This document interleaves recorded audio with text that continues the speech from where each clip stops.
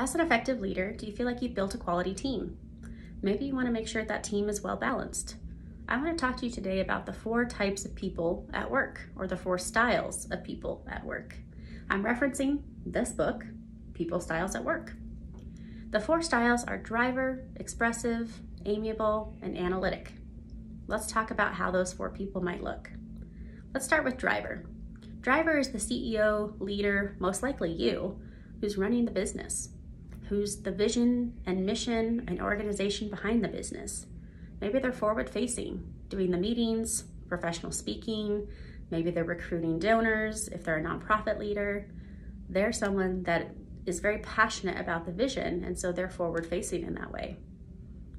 The challenge is being a driver is they're very much about meeting deadlines. So they're not so much about the emotion as much as they are about hitting those deadlines in a meaningful fashion.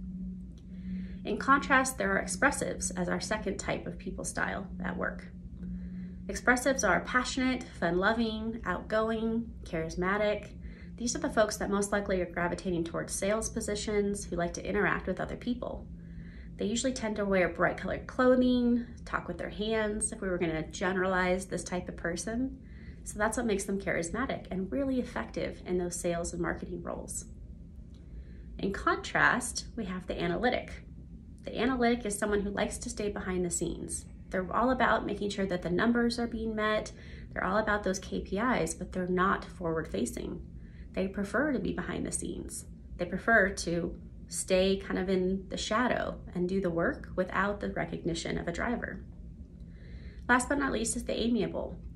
This is the person who's loyal, compassionate, empathetic. This is the person in the workplace who remembers people's birthdays, who brings the cake, who has a card that everyone signs. They care how people feel, and so they are the one that's kind of the heart of the organization. If we have the driver who's the vision, and the expressive who's all about connecting people, the amiable is about how is the team performing, in a sense of, are you well? How are you doing? How was your vacation? Happy birthday. They're tracking all these meaningful person-to-person interactions, and that's adding to your team. So all 4 of these people styles have value. In fact, I would prefer to have a balance of all 4 in my business. So maybe the implications is that you don't have too many drivers because they would clash. They would butt heads over wanting to take the reins. Maybe it's about making sure you don't have too many analytics who are behind the scenes and never forward facing, that would never be comfortable being in front of others when it comes to public speaking, as one example. You don't want too many amiables and not enough of any others, because then it would be all about how we feel, but maybe not so much about performance or those KPIs that keep a business going. So as you can imagine, this is really important to making sure that your team is balanced. I can tell you that when we did an exercise to learn these types, we all took the quiz that's referenced in this book. Once you take the quiz, it kind of tells you where you're facing on this quadrant of drivers, expressives, amiables, and analytics as the 4 quadrants. What was interesting in this exercise is they actually had us go break out into those groups, so all the drivers together, all the expressives together, etc. And they had us say, tell us what you think the characteristics are of your type. So drivers, as you can imagine, got right to work. Grabbed the whiteboard pen, started writing out characteristics, was very organized in how they wrote them out on this giant Post-it pad.